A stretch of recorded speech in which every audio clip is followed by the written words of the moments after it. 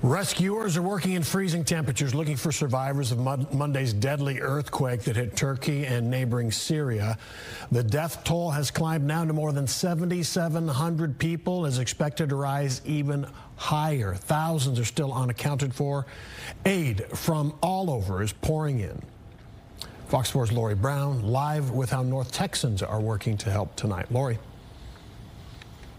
Steve, Turkish Airlines has offered to fly supplies from Dallas to Turkey for free. So that has the Turkish American Association of North Texas working to gather as much as they can before the first scheduled flight for Thursday evening.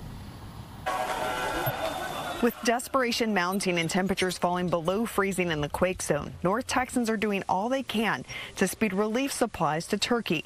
Turkish Airlines has gracefully contacted all the Turkish American associations around the country to carry this cargo back over to Turkey.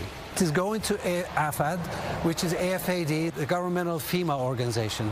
Erdal Sapahi leads Tarrant, Turkish American Association of North Texas. The first flight out of DFW Airport on Turkish Airlines will be this Thursday night.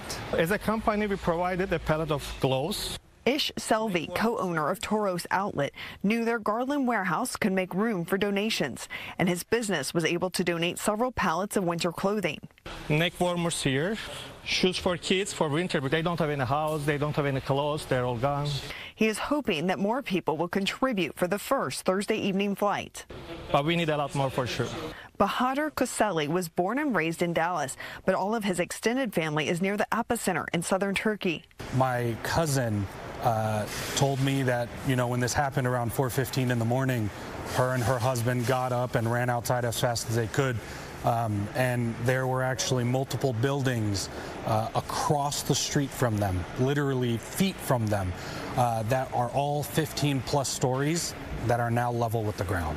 Koselli says all of the family members he's made contact with in Adana are physically okay, but they are among the tens of thousands who are displaced. Unfortunately, they're not able to go back into their homes, so they're out on the streets. They're staying in tents where they can find tents, and really trying to stay warm in this winter weather out there.